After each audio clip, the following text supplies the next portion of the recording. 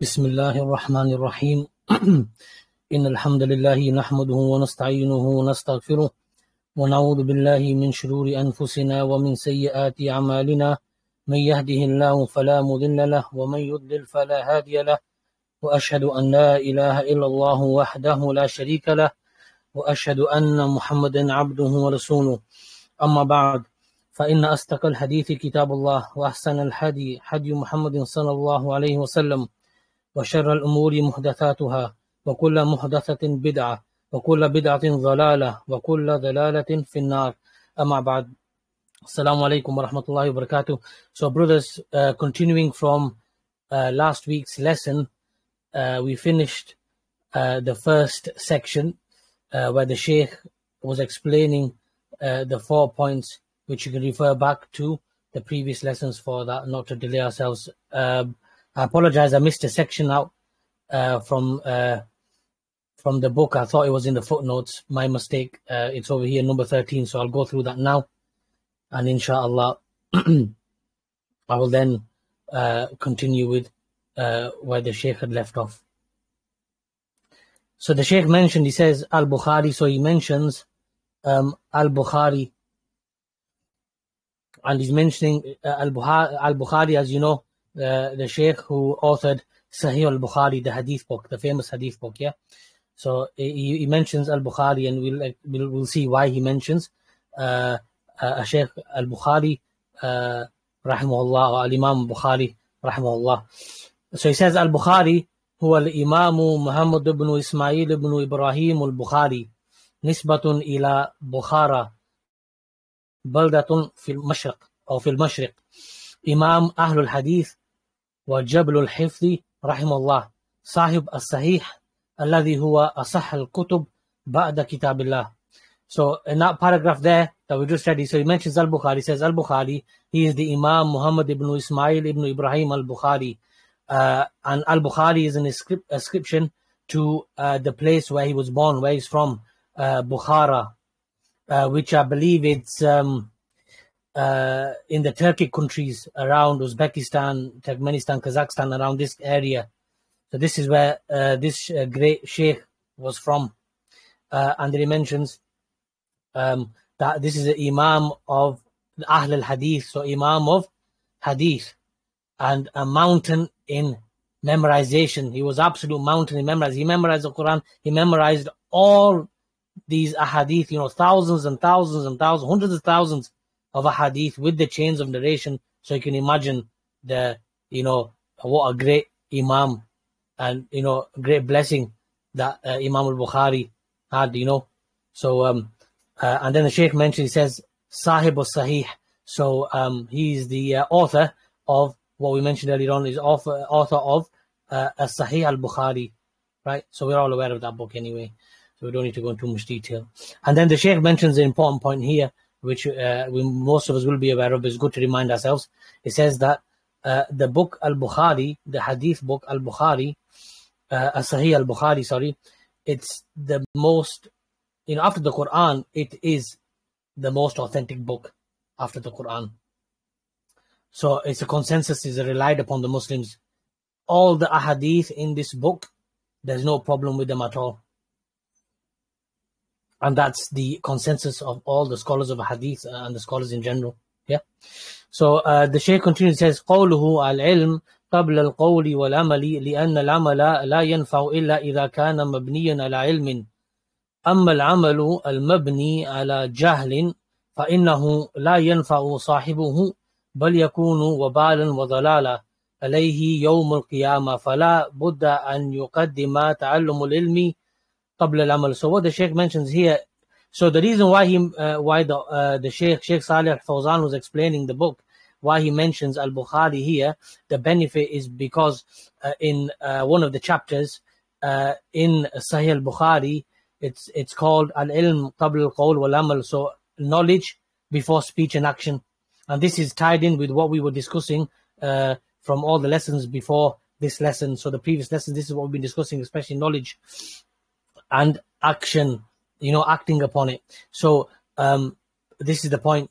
And the Shaykh mentions that, so if you act upon knowledge, then you have a firm foundation. But if you act without knowledge, and so therefore you're acting upon ignorance, then you're going to be upon corruption and misguidance, and you'll be and that's what you'll be upon on Yawm al-Qiyamah. So he says, therefore it's incumbent that we bring knowledge first. So we kind of advance that. We bring that first. We seek knowledge. We learn before we act, before we say anything, and before we do anything with our limbs, before we say anything with our tongues. We seek knowledge first. So we're upon a firm foundation, and that we're speaking upon knowledge, and we are acting upon knowledge. So then the Shaykh continues, says, قَوْلُهُ وَالدَّلِيلُ. So he says, and his speech and the evidence for what we're talking about. It says, على هذه ترجمه قوله تعالى فاعلم أنه لا إله إلا الله واستغفر لذنبك حيث بدأ بالعلم. وقوله تعالى واستغفر هذا هو العمل فبدأ سبحانه بالعلم قبل العمل لأن العمل إذا كان على جهل فإنه لا ينفع صاحبه فيبدأ الإنسان بالعلم أولا ثم يعمل بما علمه. هذا هو الأساس.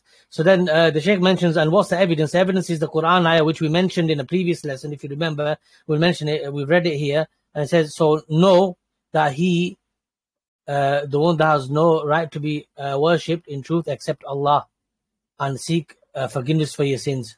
So then the Shaykh says that if you look at this ayah, what's mentioned, what does Allah say first? It says, fa'alam.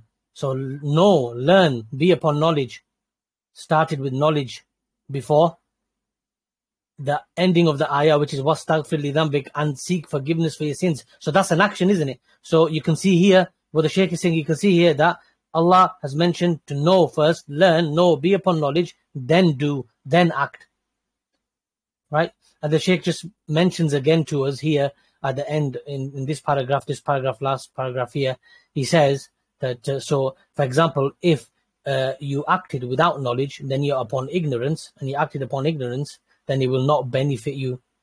And so therefore it's important to begin, that the insan, or the person, he begins with knowledge first before he acts. And he says, and this is the foundation, which we've established as well from what the Shaykh has mentioned to us. So then we start a new chapter now. So the second treatise, الرسالة الثانية ثلاث مسائل يجب على المسلم تعلمها والعمل بها. So that one is, so it says here the second treatise, or the second letter, which we're going to read through. It says 3 affairs that we're going to discuss that are obligatory upon every Muslim, that he has knowledge of it, that he learns it, and he acts upon it, that what he's learned. So the Shaykh continues, and he says, he mentions this, he says, اعلم رحمك الله أنه يجب على كل مسلم ومسلمة تعلموا ثلاث هذه المسائل والعمل بهن. So that just explains what we've read from the title. So the Shaykh, the original author, says, اعلم رحمك الله, know, may Allah have mercy upon you. So the Shaykh is saying know, to learn. So we know from the previous lessons that when we're commanded with something, when somebody says no, learn, we know that something, that which comes after it is important, so we give it attention, and we give our full attention to what's going to be said after that. So the Shaykh says that, then he says, may Allah have mercy upon you, he says that it is obligatory upon every male Muslim and female Muslim that they learn these 3 masail, or these 3 affairs, and therefore act by them as well, and act upon them. So the Shaykh continues, and he says, let's get the right page here on my other book. Yeah, here we go, in my other book. Okay, that's fine. So the Shaykh says, قوله اعلم هذه الكلمة قلنا فيما سبق إنها كلمة يؤتى بها للاهتمام بما بعدها ومعناها تعلم وافهم ويتيقن. So then the Shaykh explains that, he says, what does i'lam mean, or to know? So the command, let's use English, to know. What does to know mean, or to learn? So he says, this is a word which we already discussed before in a previous lesson. And he says it is a word that comes with it great importance, or that which is said after after it, or that which follows it, is to be given great importance. And then he says, and it means to learn, to understand, and to be firm upon that what you've learned, that you have clear belief in it, that it's true and correct.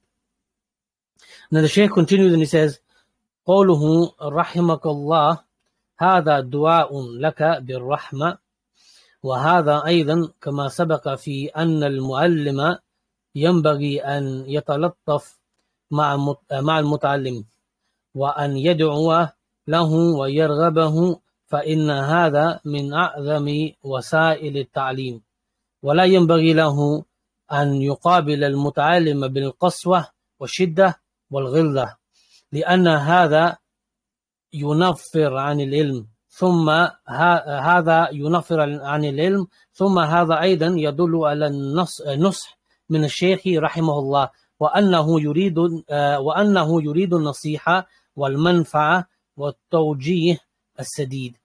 So in this paragraph here, the Shaykh says, and he mentioned the Shaykh explaining the book, Shaykh Saleh Al Fawzan, he says that the author says, Rahimakallah, may Allah have mercy upon you. So he explains, he says to us, this is a supplication to you, to the reader, birrahma, with mercy, asking Allah to have mercy upon you.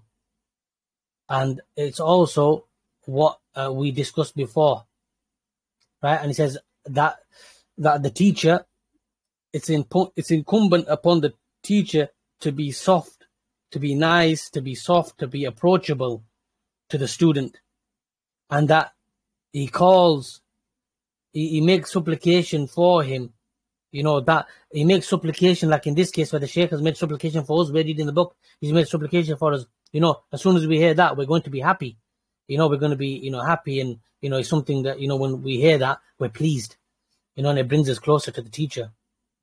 Then the Shaykh says, indeed, that this is from the greatest ways of teaching. It's from the greatest ways of being able to teach, to get the message across.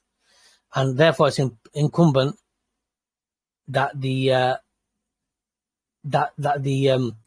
teacher, the one who's teaching, isn't being harsh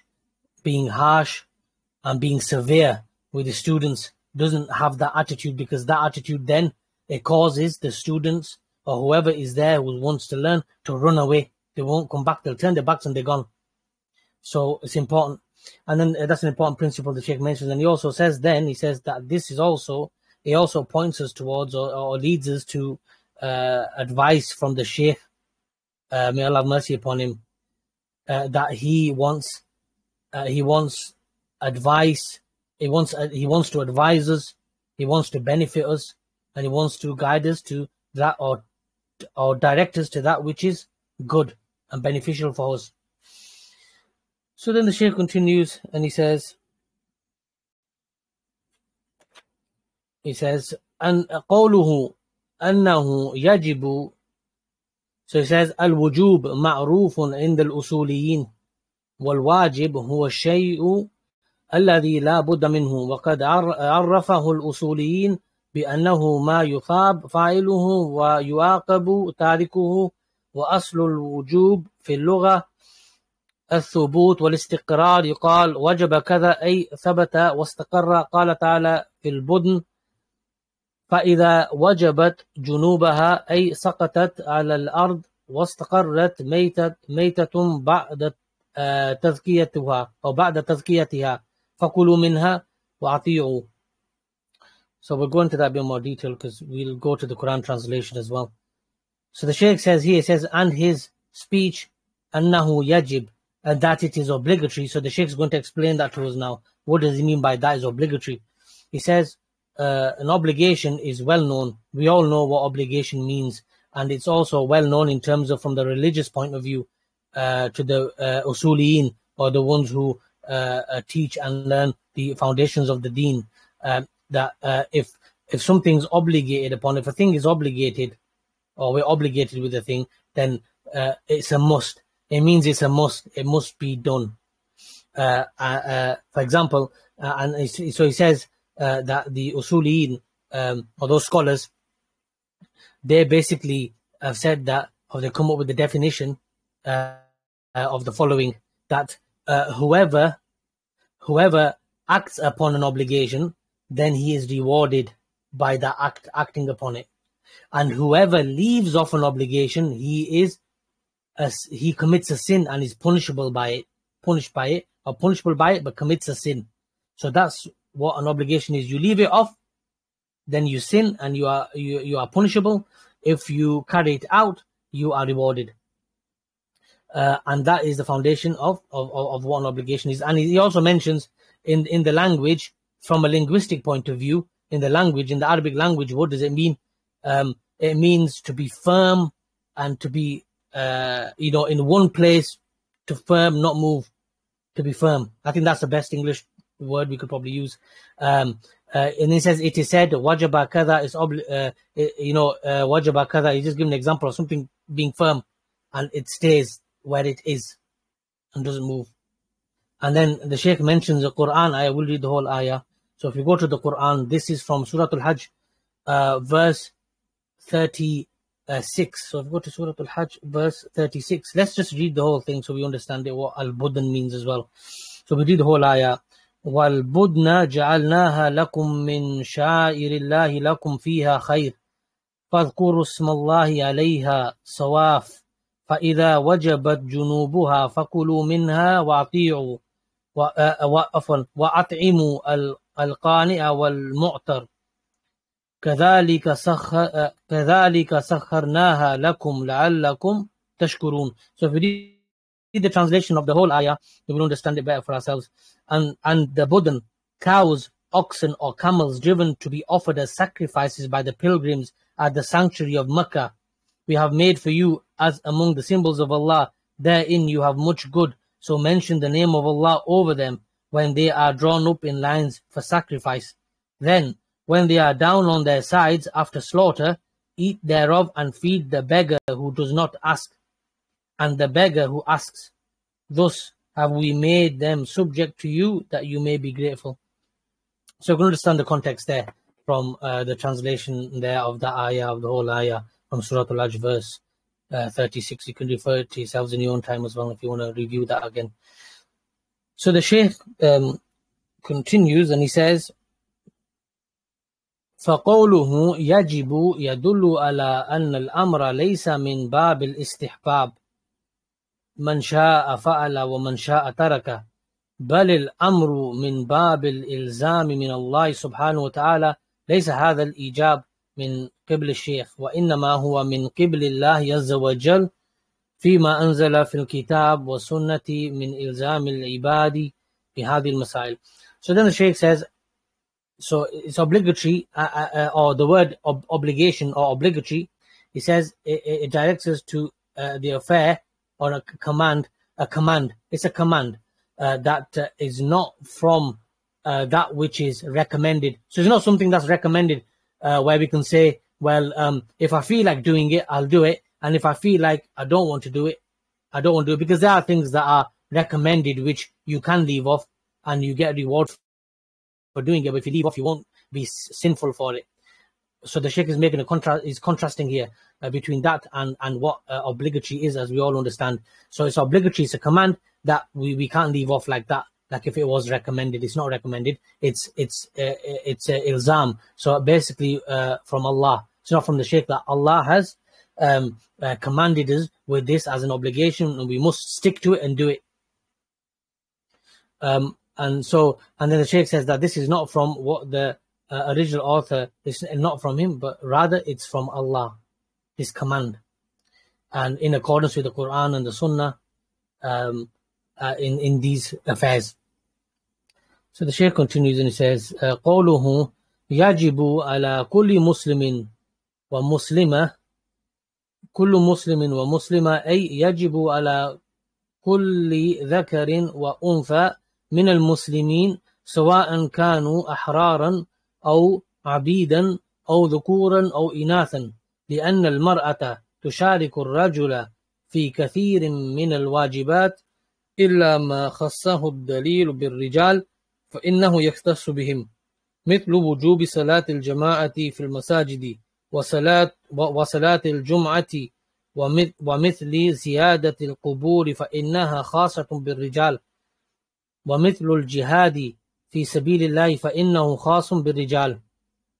So then the Shaykh says, and he quotes the original author, يجب على كل مسلم ومسلمة. So he's breaking this down for us. So obligatory, an obligation, it's an obligation upon every male and female Muslim, i.e. it's obligatory upon every man and woman, every male and female from the Muslimin, whether they be free men and free women, or servants, or a male or female. He's given that example already, because he says, because the woman, she shares and partakes in many of the things that the man does from that which has been obligated upon man and woman from the Muslims, except that which has been only specified for the men. So when and there's some evidences for that, for where things are only particular to men.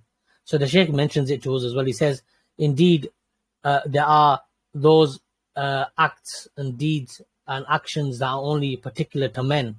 He says, for example, like the obligation of praying salat in the jama'ah when you've been called, and when and praying the salatul jum'ah, praying the Friday prayer, and going out to masjid and praying the Friday prayer, and for example visiting the graves, for example. These are all specific to men, just as some examples.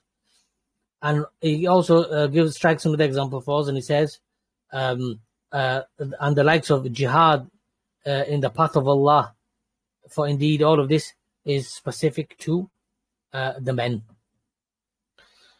So then the Shaykh continues and he says, فَمَا دَلَّ الدَّلِيلُ على اختصاصه بالرجال فإنه يختص بهم وإلا فإن الأصل أن الرجال والنساء سواء في الواجبات وتجنب المحرمات وسائر التكاليف. ومن ذلك أن تعلم العلم واجب، أن تعلم العلم واجب على الرجال والنساء، لأنه لا يمكن عبادة الله جل وعلا التي خلقنا من أجلها إلا بتعلم العلم الذي نعرف به عبادة ربنا، أو نعرف به عبادة ربنا. فهذا واجب على الرجال والنساء أن يتعلموا أمور دينهم لا سيما أمور العقيدة. So then the Shaykh says, he says, so the evidence, or what directs us, that shows that's specific to the men. So we've discussed what's specific to the men, but then the Shaykh mentions, he says, but the foundation is that when it comes to obligations or obligatory acts, that men and women generally speaking, are equal in terms of carrying out their obligations that Allah has commanded them with. For example, the Shaykh says, for example, the obligations, staying away from all that which is haram, and the rest of the other things that we've been ordained to do and to follow. So the Shaykh says, and so from that, and from that, then it's important to learn. It's wajib to learn and to seek knowledge for both men and women. So this is the point that's being made. Both men and women is obligatory upon them to seek knowledge of the deen. It's not possible that you worship Allah Jalla wa'ala and fulfill our purpose except with knowledge. We can't fulfill our purpose except that we are upon clear knowledge of what's required of us, and that we know what to do and how to worship Allah subhanahu wa ta'ala. And this is obligatory upon the men and the women. It's an obligation for the men and the women, and it's important to learn, as mentioned here, and it's an obligation for us. Especially, the Shaykh mentions here, so learning the important parts of our deen, especially our aqidah, our belief. We need to be on the belief that the Prophet ﷺ and the Sahaba were upon. We need to be clear on these matters. We live in a time where people actually don't really know Allah. and they explain away things, and they take away things, and they add things, and there's all these things going on which we'll cover later on, which distorts the Aqidah and actually encompasses parts of atheism which we need to stay away from. So the Shaykh says, he continues and he says, قوله ثلاث مسائل التعلم هنا معناه التلقي عن العلماء والحفظ والفهم والإدراك، هذا هو التعلم، ليس المراد مجرد قراءة أو مطالعة حرة كما يسمون، هذا ليس تعلما، إنما التعلم هو التلقي عن أهل العلم مع حفظ ذلك وفهمه وإدراكه تماما، هذا هو التعلم الصحيح. أما مجرد القراءة والمطالعة فإنها لا تكفي في التعلم، وإن كانت مطلوبة وفيها فائدة لكنها لا تكفي ولا يكفي الاقتصار عليها. So the Shaykh mentions a very important thing here, and we need to understand it, and it's a reminder for all of us as well. So the Shaykh says, and he says, the original author says, 3 affairs or 3 masail. And he mentions, so learning here, it means at-talaqi, and in Arabic at-talaqi says at-talaqi an ulama. The Shaykh says taking knowledge from the ulama, the people of knowledge, then memorizing and understanding and encompassing and being aware of what you've learned.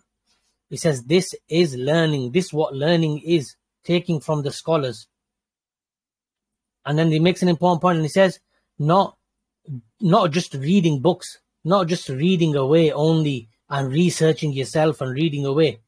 If you just do that, that's not learning when it comes to from the Islamic meaning of learning. No, it needs to be taken from the scholars. First of all, there's no harm in reading. So the Shaykh continues to explain this to us. It says, so it's, you don't just freely reading and freely researching on your own. No, this is not learning. It needs to be taken from the scholars. And so the Shaykh says, rather, learning, it is taking from the people of knowledge, memorizing what they've said, understanding what they've said, and encompassing and being aware of what they've said completely. He says this is learning. This is the correct way of learning. As for just reading on your own and researching on your own, that does not suffice you, or doesn't suffice. It's not sufficient for learning.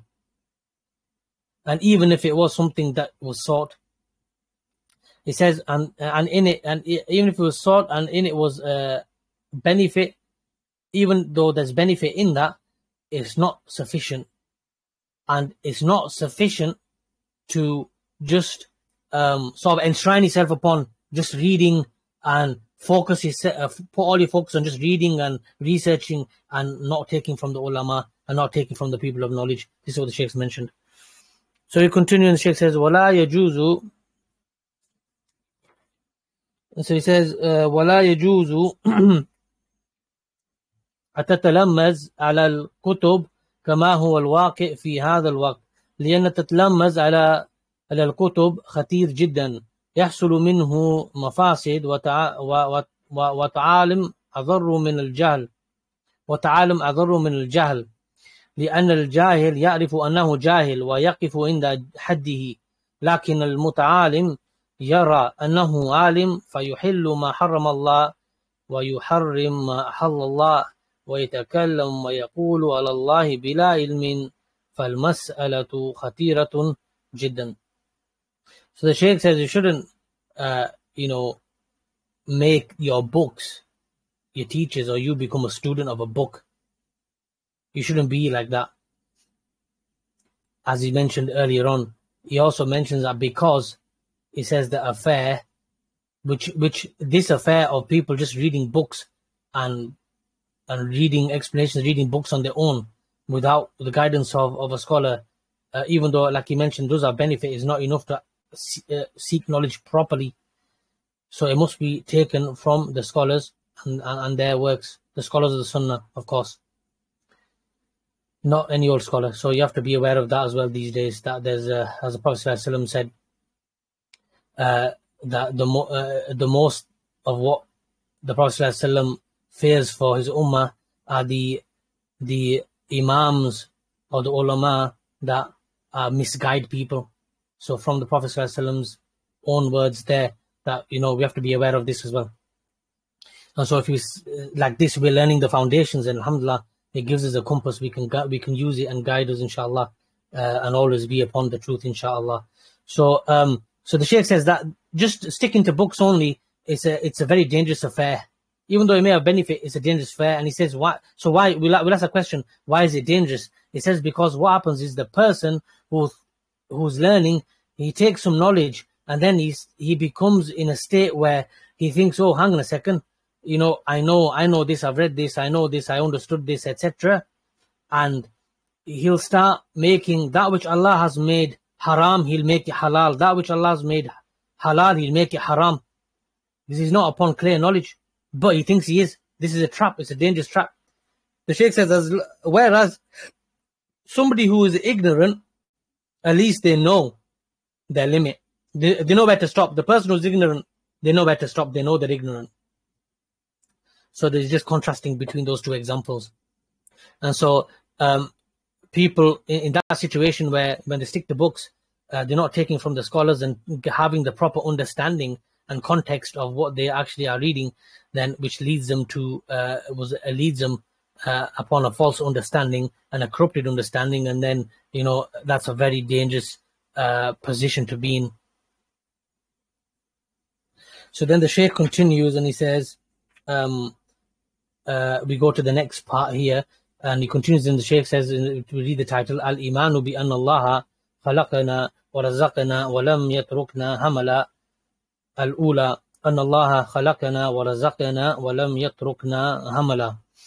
So the Shaykh continues, says, فَالْعِلْمُ لَا يُؤْخَذْ مِنَ الْكُتُبِ مُبَاشَرَةً إِنَّمَا الْكُتُبُ وَسَائِلٌ أَمَّا حقيقة العلم فإنها تؤخذ عن العلماء جيلا بعد جيل والكتب إنما هي وسائل لطلب العلم. So the Shaykh just finishes off there what we were mentioning. They says, so therefore knowledge isn't taken from books directly and only like that. Rather, it's the books are a way for us to or to help us to learn. However, we take knowledge from the ulama. Generation after generation, we take knowledge from them, and that's the right way. And he says, and obviously the books are just a stepping stone and a way, and to connect to the scholars, of course, the books have their benefit, but they have the limit as well on their own. And the Shaykh mentioned that. And then we continue here, and the Shaykh says, قَوْلُهُ الْأُولَى أَنَّ اللَّهَ. So I'll just go back here because the book's broken down in a slightly different way. So we've reached a different section now. Al-Iman. So we already read this. So Iman, having belief that Allah created us, He provided for us, provides for us, and that He did not leave us without a purpose, abandoned, goalless, without an aim, without a desire, without a purpose. So this is what we're going to discuss now. The Shaykh's going to discuss. قوله الأولى أن الله خلقنا أو أن الله خلقنا أي أوجدنا من العدم فنحن من قبل أن يخلقنا لم نكن شيئا كما قال تعالى هل أتى على الإنسان حين من الدهر لم يكن شيئا مذكورا الإنسان. وقال سبحانه قال كذلك قال ربك هو علي هين وقد خلقتك من قبل ولم تك شيئا. سورة مريم verse 9.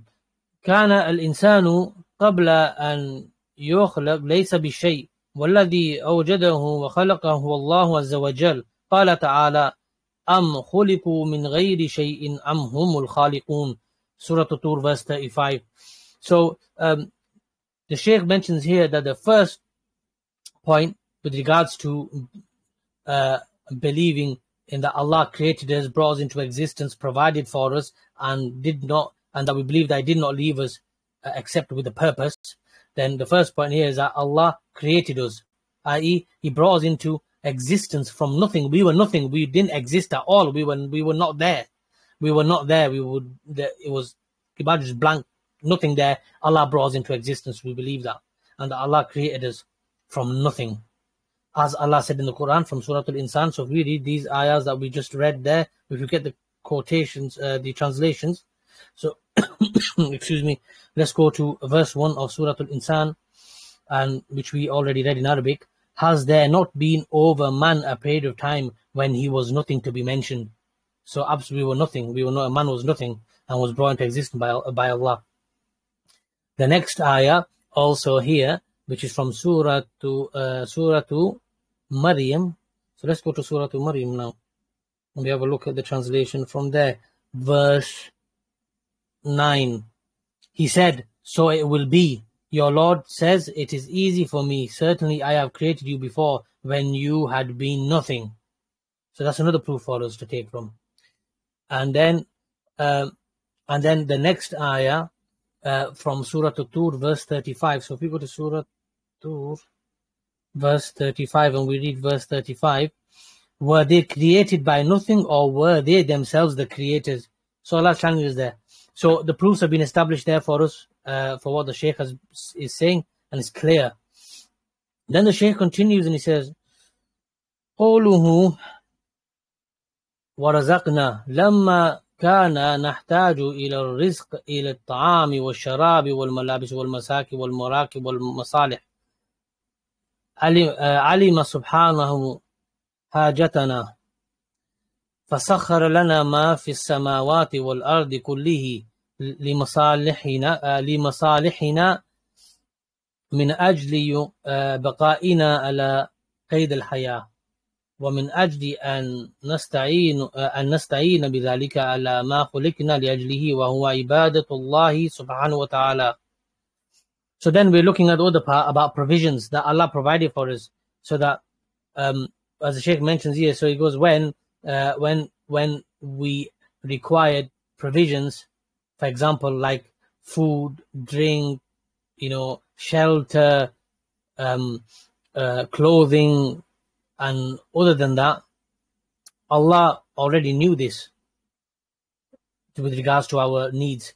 So He made the earth, that which is with the skies and the earth, subservient for our benefit, so that we could remain on the earth, we can remain upon life. We could live and maintain that. For the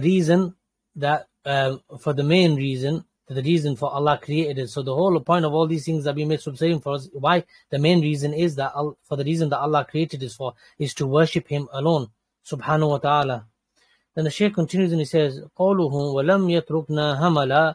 الهمل هو الشيء المهمل المتروك الذي لا يؤبأ به. فالله خلقنا ورزقنا بحكمة ما خلقنا عبثا ولا سدى. قال تعالى أفحسبتم أنما خلقناكم عبثا وأنكم إلينا لا ترجعون. وقال سبحانه أيحسب الإنسان أن يترك سدى ألم يكن نطفة من مني يمنى ثم كان علقة فخلق فسوى. وقال وما خلقنا السماء والأرض وما بينهما باطلا ذلك ظن الذين كفروا فويل للذين كفروا من النار. So we just go back there a second. So the Shaykh continues and he says here, and that we weren't created without a purpose, just left deserted, wandering, just go where you want, wherever you want, do what you want. There's no purpose to life. We weren't created like that. And the Shaykh says we weren't just left there, abandoned. Rather, we were created for, it was a wisdom. We were created, and the Shaykh mentions a few ayahs from the Quran, which we're going to go through, which we've read in Arabic. We'll go through it now, and we'll look at the translations. The first ayah is ayah 115 from Surah Al-Mu'minun. So if you go to Al-Mu'minun, verse 115, did you think that we had created you in play without any purpose, and that you would not be brought back to us? And the second ayah here that's mentioned is from Surah Al-Qiyamah, verse 36 to 38. So let's have a look at that as well. Verse 36 to 38. Does man think that he will be left neglected without being punished or rewarded for the obligatory duties enjoined by his Lord Allah on him? Was he not a nufta, mixed male and female discharge of semen poured forth? Then he became an alaqa, a clot. Then Allah shaped and fashioned him in due proportion.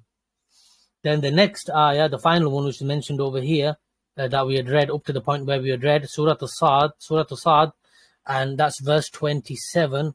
So if you go to Surah Al-Sad, verse 27, and read that. And we created not the heaven and the earth and all that is between them without purpose. That is the consideration of those who disbelieve. Then woe to those who disbelieve in Islamic monotheism from the fire. So we can see there, that's clear for us to understand. And what the Shaykh has mentioned as well, consolidates what the Shaykh has mentioned. We'll continue. Allahu innama khalaqana wa khulika lana hadhihi al-arzaq wal imkaniyat li hikmatin azimatin wa ghayatin jalilatin wa hiya an na'budahu subhanahu wa ta'ala wa lam yakhluqna kal bahaim allati khuliqat li masalih al-ibad thumma tamutu wa tadhhab li'annaha laysat mukallafa wala ma'mura wala manhiya innama خلقنا لعبادته إنما خلقنا لعبادته كما قال تعالى وما خلقت الجن والإنس إلا ليعبدون ما أريد منهم من رزق وما أريد أن يطعمون إن الله هو الرزاق ذو القوة المتين ولم يخلقنا لهذه الحياة الدنيا فقط نعيش فيها ونسرح ونمرح ونأكل ونشرب ونتوسع فيها وليس بعدها شيء وإنما الحياة مزرعة وسوق للدار الآخرة نتزود فيها بالأعمال الصالحة ثم نموت وننتقل منها ثم نبعث ثم نبعث ثم نحاسب ونجازى بأعمالنا. We'll just stop there for a second. So the Shaykh also says, so it says Allah subhanahu wa ta'ala created us, and he created for us as well these provisions and things that we find around us for a magnificent and a great wisdom and purpose. And that is that we worship him subhanahu wa ta'ala. And he didn't create us like the animals. You know, the animals are out there. He didn't create us like the other creatures. Animals are out there that were created to benefit the servants of Allah. Like us, the animals were created to benefit us. There's a difference. They die and they go, and because that they aren't they haven't been charged with any duties like we have been, like the mankind and jinn have been charged with, obligations, which we've been discussing, obligations and and the prohibitions. The animals, they don't have that. Now look, they don't follow any commands, nothing like that. They're there just to serve us. And the Shaykh mentions an ayah regarding that, our purpose. And if we go to Surah Al-Dhariyat and read the verses, there are 3 verses, verse 56 to 58. And I, Allah, created not the jinns and the humans except they should worship me alone. I seek not any provision from them, i.e. provision for themselves or for my creatures, nor do I ask that they should feed me, i.e. feed themselves or my creatures. Verily, Allah is the all-provider, owner of power, the most strong. So that's clear for us from what we've read. And so the Shaykh continues and he says we weren't created in this dunya, just to live only in it, just to live, go here and there, be happy, cheerful, eat and drink and do whatever, you want within the sphere of the earth, the world where we live in, and that there's nothing after it. And the Shaykh says rather life it's like a farm, it's like a pasture, or it's like a market for the next life. So this is the time of acting and doing good deeds and amounting and amassing good deeds and staying away from all that which is evil and doing that what Allah has commanded us to prepare for the next life. And that we focus on doing righteous deeds in this life, and that from there we will obviously from here, then in this world we will die and we'll move away from it and to the akhirah, right, to the afterlife. Then we will be resurrected and we will be accountable. Then we will be resurrected and then we'll be held to account, and then we will be given our due reward depending on what we did in this world with our actions. So the Shaykh continues and he says, هذه هي الغاية. He says, this is the purpose. So هذه هي الغاية من خلق الجن والإنس، والدليل على ذلك آيات كثيرة تدل على البعث والنشور والجزاء والحساب، والعقل يدل على هذا، فإنه لا يليق بحكمة الله سبحانه وتعالى أن يخلق هذا الخلق العجيب وأن يسخر هذا الكون لبني آدم ثم يتركهم يموتون ويذهبون بدون نتيجة. هذا عبث، فلا بد أن تظهر نتائج هذه الأعمال في الدار الآخرة. So the Shaykh mentions here in this paragraph that he says, so this is the purpose that jinn and mankind were created for, to worship. This is the primary purpose, to worship Allah alone. And he says the evidence of that is, or the evidence regarding that are many. We read a few ayahs here, but there are many ayats, many verses in the Quran regarding this, upon, that when we will be resurrected and we will be taken to Allah on the Day of Judgment, about reward and being held accountable and being given your reward. And the Shaykh says that our intellect that Allah has given us, understands that, and Allah's put that within our intellect, that we can understand these occurrences. And then the Shaykh says, and it's not befitting for Allah, by His wisdom, by the wisdom of Allah subhanahu wa ta'ala, that He creates His creation, right? And then, makes all these other things, the universe, and that's whatever's within it, subservient to benefit Bani Adam, and then leaves them, they die and they go, and without a result, without a purpose, without a result. He says this is what you call no purpose, just left there, abandoned, no purpose. So he says, so therefore it's incumbent that the results are there, that there's results of the actions in this world that what we've done, that there's a result for it. The result is either you've done well and you followed what Allah said and you're rewarded with it, or you didn't do well, you'll be in trouble and you either go to heaven or hell. That's the ultimate thing, really. If you think about it, that's all it is. So the Shaykh mentioned that there's got to be a result. It isn't just you live and then die and that's it, and then it just goes around in circles over and over again. There's a purpose to life, and that's the wisdom of Allah, from the wisdom of Allah, which we've talked about already anyway. So the Shaykh continues and he says, ولهذا قد يكون من الناس من يفني عمره في عبادة الله وفي طاعته وهو في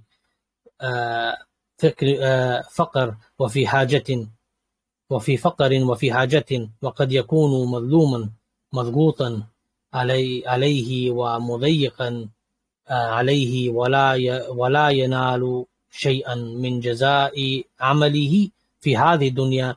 وعلى العكس يكون من الناس كافر ملحد شرير يسرح ويمرح في هذه الحياة ويتنعم ويعطى ما يشتهي ويرتكب ما حرم الله ويظلم العباد ويعتدي عليهم ويأكل أموالهم ويقتل بغير حق ويتسلط ويتجبر ثم يموت على حاله ما أصابه شيء من العقوبة. هل يليق بعدل الله سبحانه وتعالى وحكمته أن يترك هذا المطيع بدون جزاء وأن يترك هذا الكافر بدون مجازات؟ هذا مجازات لا يليق بعدله سبحانه وتعالى. ولذلك جعل دارا أخرى يجازى فيها المحسن بإحسانه والمسيء بإساءته.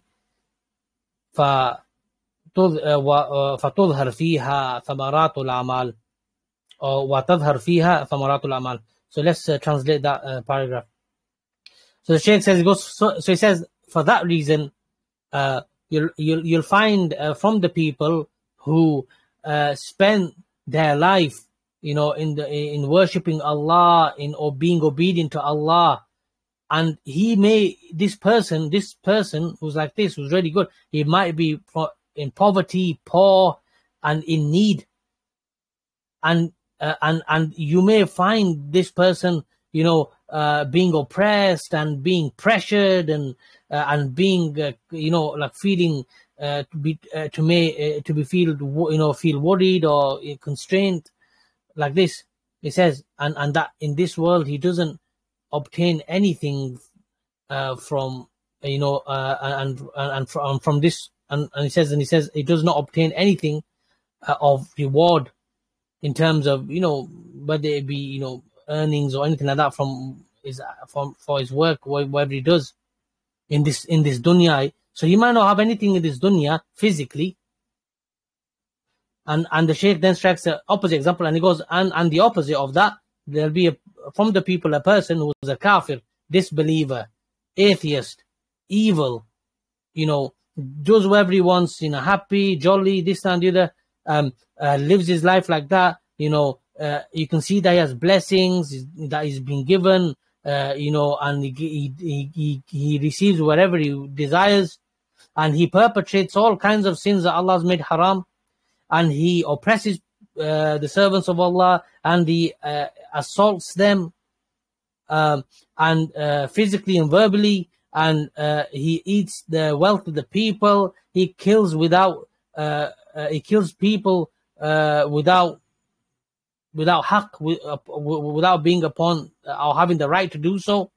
He basically overpowers people, tries to control them, and all these kinds of things, and then he dies upon this particular hal. As you can see, the first person was good and the second person is evil.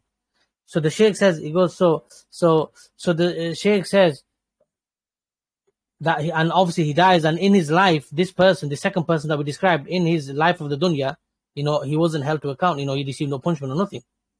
So then the Shaykh says to us, is it befitting for Allah's justice subhanahu wa ta'ala and from his wisdom that this person, that the person who was obedient, the first example that the Shaykh gave, that he's left without a reward, and that he's left so he's left without a reward in the akhirah, and that the kafir, which we described the second type of person, he commits all these kinds of sins and done all these kinds of evil deeds he did and wasn't held accountable in the dunya.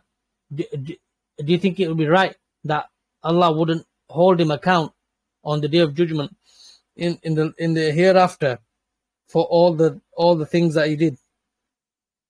He says, the Shaykh says, this does not befit Allah's justice, that the people would just be left like that without reward. And his point being that whatever happens on the dunya, that there's an outcome in the akhirah. The evil person, the kafir, the disbeliever, he will get what he deserves. The person who's good, followed the Quran, the Sunnah, was a Muslim, died upon Islam, he will be rewarded accordingly. And so the Shaykh finishes off there. So I think it'll probably be a good time to stop here, inshallah, and we'll continue next week. Bi-idhnillahi ta'ala, we're reaching to an hour again, because of the explanations are quite detailed now with regards to this book. So it's going to take a little bit longer, but inshallah we benefit. So inshallah we'll meet again next week, same time, bi-idhnillahi ta'ala, and we'll continue from where we left off, inshallah. Subhanakallahumma wa bihamdik, ashhadu an la ilaha illa ant, astaghfiruka wa atubu ilayk. Assalamu alaikum wa rahmatullahi wa barakatuh.